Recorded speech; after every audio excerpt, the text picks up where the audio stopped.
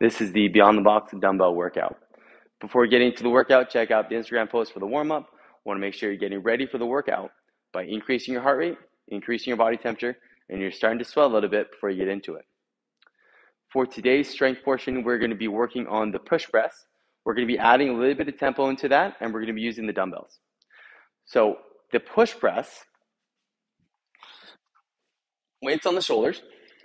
The push press is a dip, drive. Notice that drive gets the weight off my shoulders, and then I press and lock the dumbbells out overhead. Bring the weight back down, dip, drive, go again. Now, we're going to be adding tempo, so we're going to be adding a 3-second negative or 3 seconds to the down portion. So when the weight's overhead, as we lower it down to the shoulders, that's going to be a 3-second descent. What that's going to look like, I'm going to dip, drive the weight overhead, and then 1, 2, 3. The moment the dumbbells touch my shoulders, I dip, and I'm ready to go into the next push press. 1, 2, 3. Last one. 1, 2, 3. This is going to be done as 5 sets of 3 repetitions. Remember to add that 3-second descent. Now, because we're adding that negative in, you're probably not going to be able to go as heavy as you would with a regular push press. Adding that time under tension is going to create more of a stimulus on the muscle tissue. It's going to place the muscle tissue under a little bit more stress. And so, because of that, a lighter weight may be more appropriate.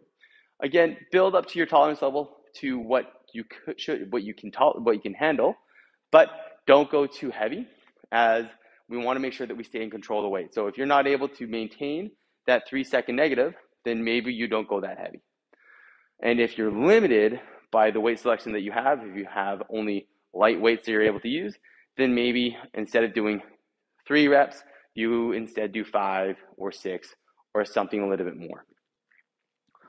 Once we're done the strength portion, we're going to move into the Metcon. The Metcon is 7 rounds for time of 20 mountain climbers, 7 dumbbell thrusters, and 7 bent over dumbbell rows. The RX weight for the men is 50 pounds. RX weight for the ladies is 35 pounds. When doing the mountain climbers, want to make sure that we're not extending through the low back.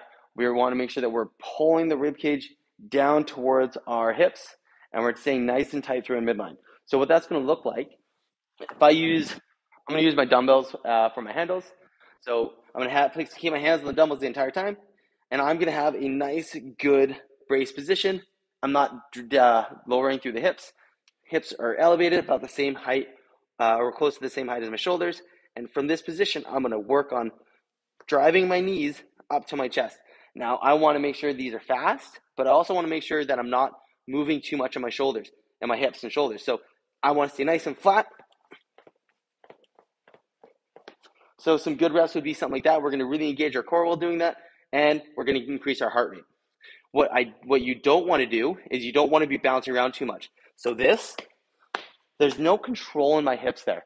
If anything, yeah, I'm going to get my heart rate up, but I'm not engaging through my core through my midline to maintain a solid position. So I want to make sure we're holding something a lot similar to the brace position you would have for, say, the dumbbell push press or for any heavy movement. We want to make sure we're nice and tight. So brace, and then keep the hips low and flat as you go into your 20 mountain climbers. So every time you drive your knee up, that is 1 rep. So that'd be 10 reps per leg or 20 alternating movements there with your legs. Once you're done your 20 mountain climbers, you're going to get the weight onto the shoulders, and you're going to thruster. Thruster is a squat into a press. So it's just a continuation of the push press, but instead of just dipping and pressing, we're going to squat and press. Getting that same type of leg drive that we would for the push press, but we're just doing that coming out of a squat position. So 7 thrusters. Once you're done your thrusters, you're going to drop the dumbbells down to your sides, send the hips back, bend over at the waist, stay nice and tight through the shoulders, and then you're going to go into 7 bent over rows. Pulling your elbows back and the dumbbells towards your chest. Maintaining scapular activation or active shoulders the entire time. Once you've done 7 of those bent over rows, then you would put the weights back down on the floor, and then we go back into position for your mountain climbers. You're going to do 7 rounds. Do them as quickly, but as efficiently and as good form as you can, without sacrificing too much of your form for your speed.